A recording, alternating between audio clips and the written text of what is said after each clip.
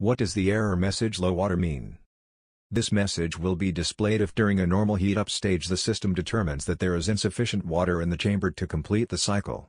This determination is made by the combined input of two sensors, the water electrode and the safety thermostat. Also, if a power failure occurs during the heat or sterilization stage after the power returns, the system will check the water electrode to see if there is sufficient water in the chamber in order to resume the cycle. If not, the cycle will be aborted, the message low water will be displayed, and the cycle fail indicator will light. Possible causes for this message are: insufficient water entered the chamber at the beginning of the cycle. Check for proper leveling, a dirty or shorted water sensing electrode, a clogged water pump, a partially clogged line, or that the air outlet valve is stuck closed.